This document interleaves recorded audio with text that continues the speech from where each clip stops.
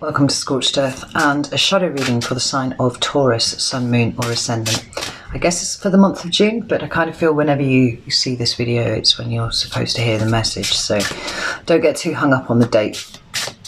Shadow work is not something that you can do, you know, week in, week out necessarily. You need time in between them, so they're kind of timeless anyway. That's kind of what I'm saying. So this is something that I've been wanting to do for a really long time, and I just wasn't quite sure how to go about it. I genuinely believe that all signs, just as we are born with, you know, particular skill sets and attributes and all that kind of thing, you know, our character, we're born with a collective shadow as well.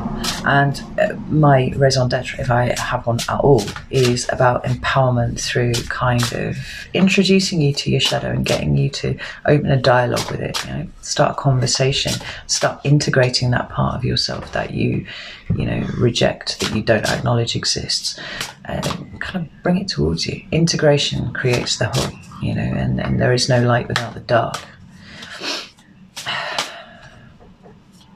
And such things. So it's very rough and ready. I'm only going to pull 3 cards, and it's just a starting point. If it's something that you see the value of and it's something that you would like to see me do more of, then let me know. Give me some feedback in the comments or email me if you don't want to, if you're not feeling comfortable about leaving a comment or something. Because I've got a ton of decks that lend themselves really, really well to shadow work. We use the Oracle as a base and then flesh it out with Tarot, but only if it's something that you want. Now, I should warn you, by definition, this is usually uncomfortable. It's not the sort of thing that you want to hear about yourself. But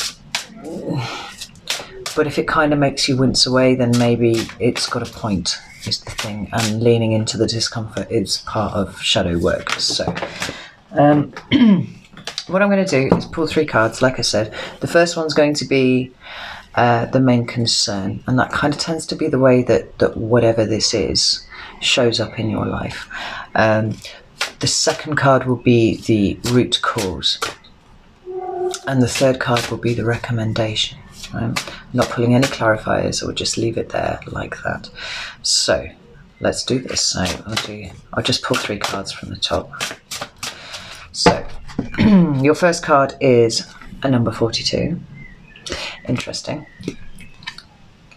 Second card is number 47. And the recommendation is number 11. Now, I've only had these cards for a few days, so I'm not familiar with all of the names and the meanings. So I've got my trusty PDF here. Thank you, Deviant Moon Ink. And we'll have a look. See if we can't relate this to the Taurus experience somewhat. So the first card is called the Pact, and it says, the Frau and the devil meet alone in the woods to seal their evil pact. The handshake is binding, and the agreement made tonight will last until the end of time. And this dark meaning of this is an unbreakable commitment you might someday regret, treacherous collaborations, a dark deal. It sort of seems to suggest that at times when your shadow is in charge, sometimes you look for allies, right, rather than dealing with situations, right? You look for people to kind of support your position rather than really giving it a lot of thought. Let's have a look at the meaning for this one here. Yeah, so this is called glamour. Lucifer, the king of deception, holds a mirror up to a rotted skeleton who sees an illusion of herself in better days. And the meaning here is delusion, not seeing things for what they really are, self-denial, living a false reality, twisted perceptions, right? This is absolutely the shadow in play, but for me it feels a little bit like imposter syndrome, right? Like you fear that what it is that you see in the mirror sometimes isn't actually what is, and you're very preoccupied with how you're viewed by other people. Now, when you give too much credit to how other people view you and what other people think about you and stuff like that, it could lead you into, you know, seeking allyships, if, as it were, with people who you don't actually have any close feelings for. right? You're not actually looking to make a friendship out of this. You're just trying to kind of lose yourself in the herd a little bit, right? Because looking in the mirror is sometimes painful, and because you're so fucking worried about what everybody else sees in the mirror, right? I hope that makes sense. The recommendation card, number 11, is called Spilled Secrets. Skeletal pallbearers dropped the black coffin they were carrying on the way to the gravesite, exposing the body of a murdered woman. The meaning is revealing the truth, right? Deeds uncovered for the world to see. It talks about being open, right? It talks about being vulnerable. It talks about moving only with integrity, right? Not looking for allies who can help you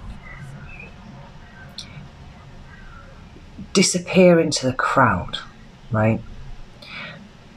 It's talking about standing in your own truth, actually, right? And sometimes it's difficult to put your head above the parapet and say, this is my truth and this is what I believe. Because when you put your head above the parapet, you're literally making a target for people to knock off. But the kind of people that would knock your head off the parapet there are the same ones who would seek to hide away in a crowd to avoid looking at themselves, right, too closely. I'm going to leave it there. Like I said, I would like some feedback. At this point, if I was doing this as a proper shadow reading, I'd have like fucking at least 3 of my dark decks out and I'd be looking at this. But the idea is just to get you into dialogue with yourself. Like, do you hide in the crowd because you are afraid of, XYZ, whatever? Give me some feedback. Let me know. And yeah, I'll see you soon.